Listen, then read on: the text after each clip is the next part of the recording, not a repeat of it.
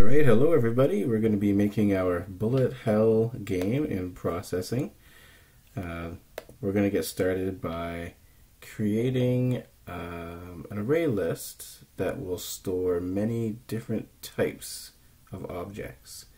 In a bullet hell game, what makes it really fun is that there's all sorts of bullets and spaceships and particle effects all happening on the screen at one time. And we're going to write a single array list that will store all those things, and we'll also write a loop that will go through and automatically process all of those things. That loop will make each of those objects animate and show themselves on the screen and make decisions and possibly remove themselves from the game as well. So that's what we're going to start off with. We'll make a simple example of a type of object that will go into this game, and then we'll call that good for this video. So to start with, we'll put in our usual void setup and void draw, and I'm going to make this reasonably small because I want to be able to show everything that's on the screen that's going on at the same time, so you can feel free to make your game as big or as small as you want it to make it. Let's see, we also need to make our array list. So I'm going to make an array list, and the things that the array list will contain will be called GameObjects. And we've been referring to this as an engine. The array list itself is not actually the engine. It is going to be the data structure that holds all of the things that are to be processed in the engine, but I'll just call it this for simplicity's sake, I guess.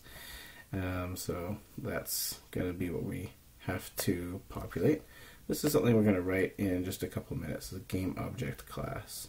And actually, I guess I shouldn't pluralize it. It's just going to be a GameObject is the kind of thing that will go in here. So we'll instantiate this list.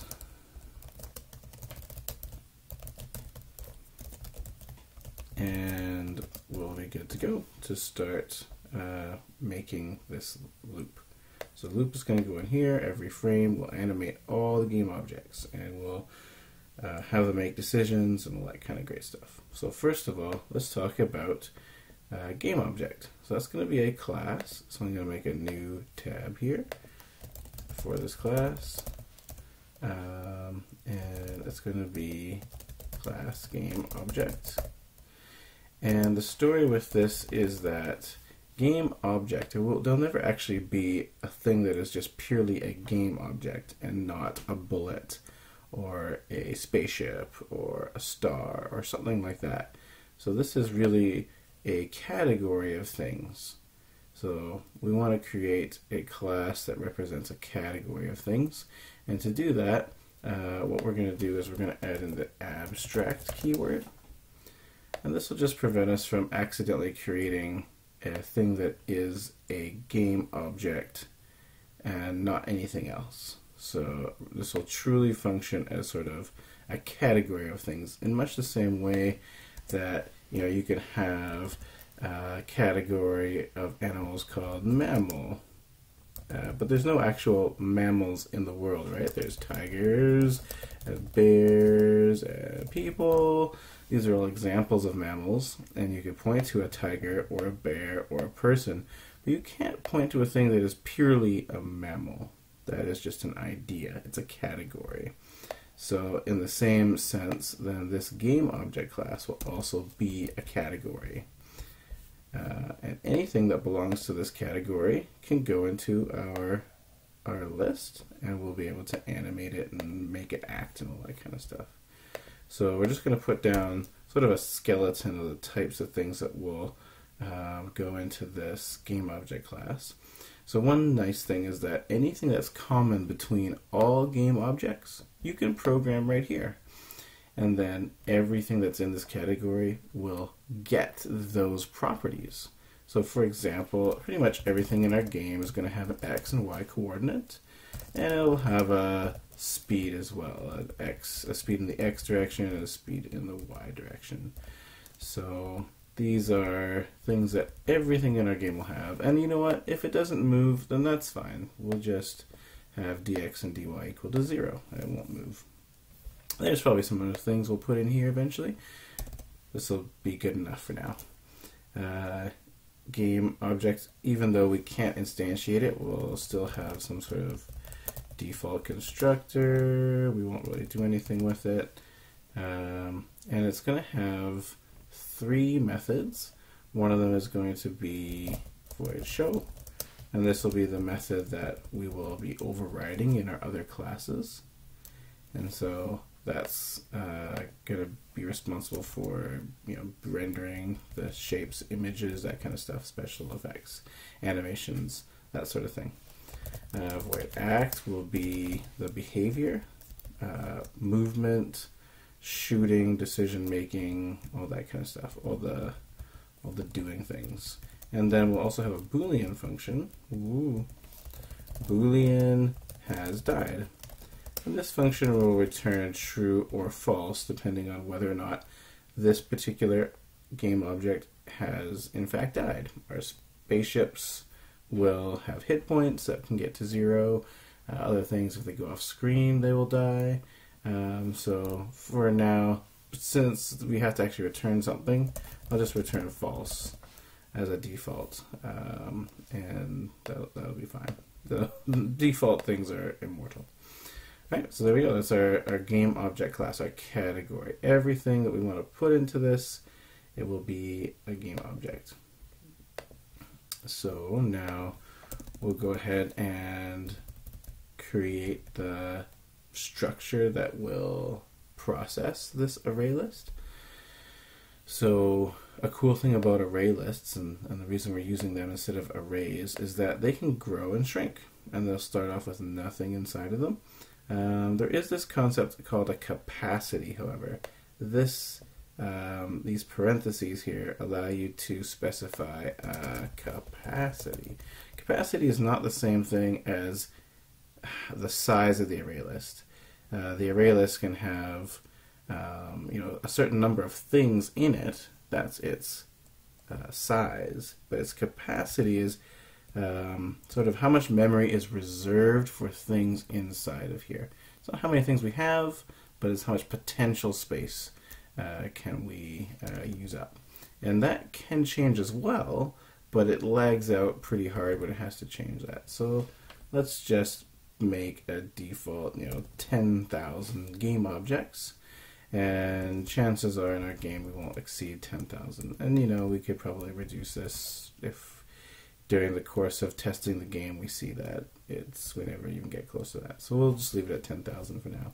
This will mean our game takes up more memory when it's running, but that's a small price to pay for better performance. Okay, so let's go and take this array list now and actually go through it step by step.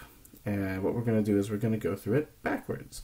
So our array list, we're going to start at the end, the last index, and we're going to go back all the way to the first index. And each time tell each game object, whatever it is, spaceship, bullet, whatever, to show, act, and check if it's died.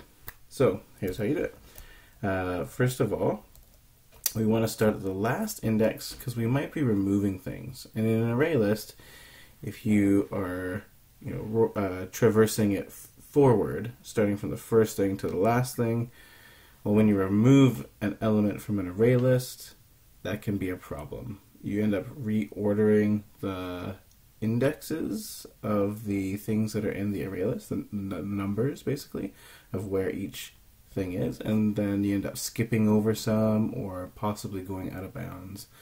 So guess what? You can avoid all those problems if you traverse backwards through the array list. So we're going to start at the end of the array list. So what is the last index? So what we can do is we can do engine.size, which tells us how many things are in this array list. And since we start counting from 0, all right, so if we have, say, 4 things, those are numbered 0, 1, 2, 3. If we have 100 things, they're numbered 0 through 99.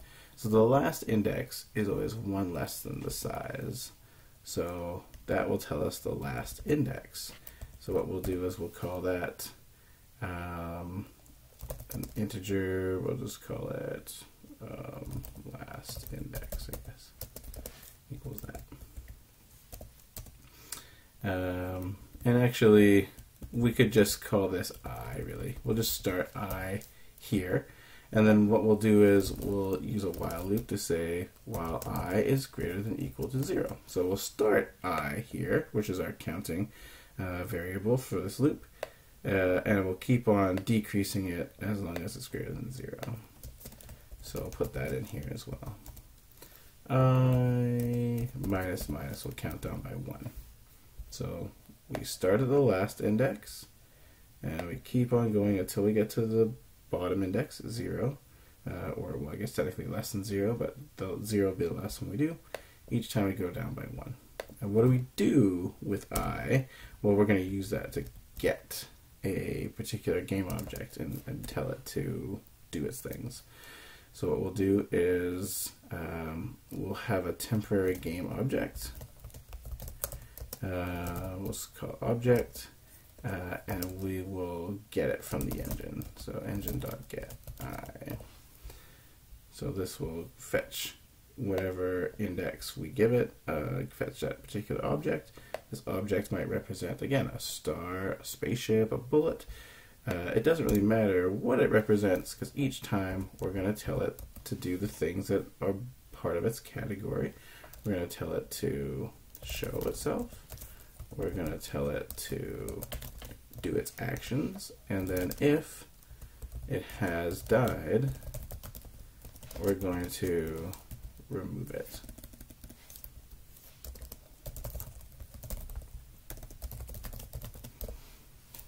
And that's basically our engine right there. That's the whole thing. That will work for any size of objects inside of it. It'll start at the end. It'll tell each object in turn to do its various tasks. And then we'll go to the next one. And just do this over and over again every frame. So this doesn't do anything. If we run it, I mean, we did a lot of work just now, but it doesn't really do much. So the reason why is because this is just an engine. It isn't a game yet. So it's the foundations for a game, but not much of a game. So what we're going to do is make an example of a game object. We're going to make some stars. We'll add them into our engine and watch them animate. So let's do that. So this is a really good example of how you can make things that belong to this game object category. So everything we make, bullets, stars, spaceships, anything at all that's going to be an object that's animated in this world, we're going to have to do it this way. So we'll make a star tab, and we'll make a class star. Oops, capital S is the convention. And then what we want to do is we want to extend the game object. And I should put the S on the end. It extends game object. So when a class, such as star, extends another class, then it is going to acquire all of the instance variables, the data of that game object. So stars automatically will have x, y, and dx and dy. It also acquires these methods. And what we're going to do each time is actually override these methods. So we'll redefine how they work. So in other words, let's do it. We'll do, I guess, a constructor first. And its constructor will initialize the value. So, this will be where our star is created. So that's what it does. It just initializes variables. So x and y and dx and dy, we just give them their initial values. So for y, let's make them start at the top of the screen, and they're going to kind of filter down. X, well, it could be anywhere you know, horizontally speaking. So let's just make this random. So we'll make it a random number between 0 and width. Dx, well, the stars are just going to come straight down in my game, so I'm just going to set dx to 0, and then dy, we can make it a random number between whatever, 3 and 5, or whatever numbers you feel would make for pretty stars.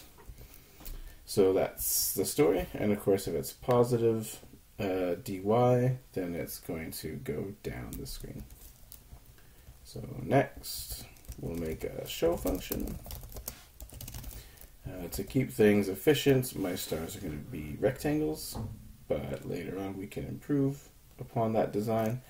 It doesn't really matter right now, so we'll fill with white, and we will make a rectangle at x and y, and we'll make it, we'll use the speed to represent its size as well. That way the faster things are bigger, so it gives it an illusion of depth.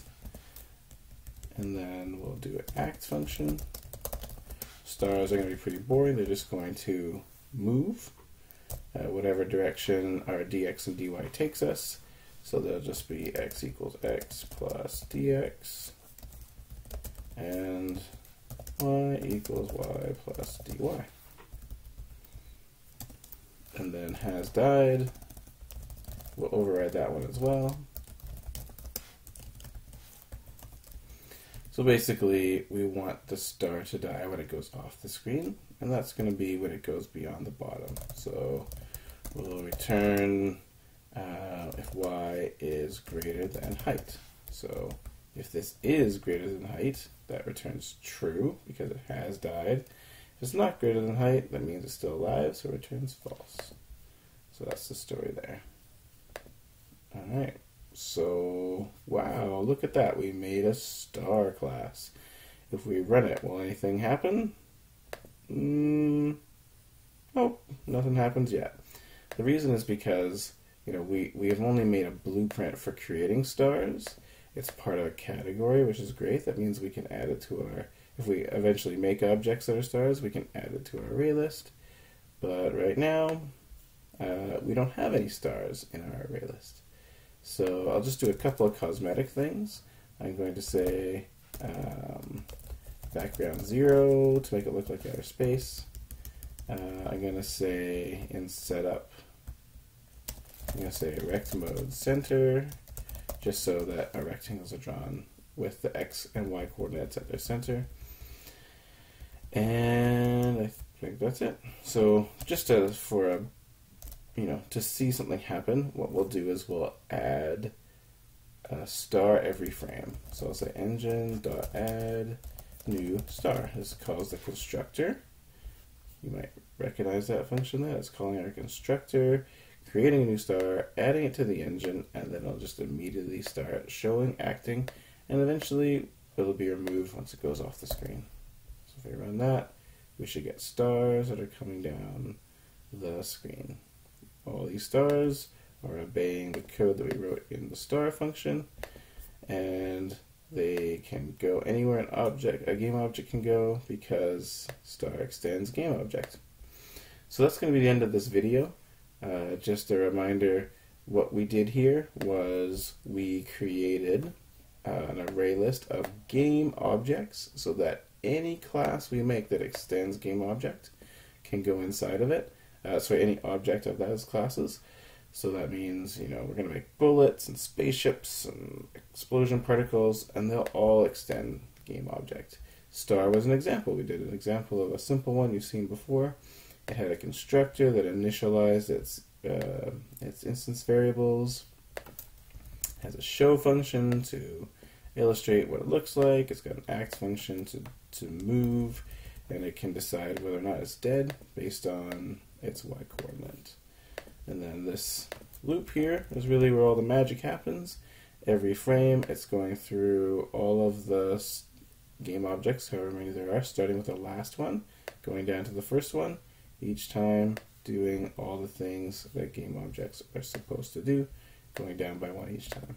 So there you go. That's the first of many videos to come about making a bullet hell game in processing. Thanks, everybody.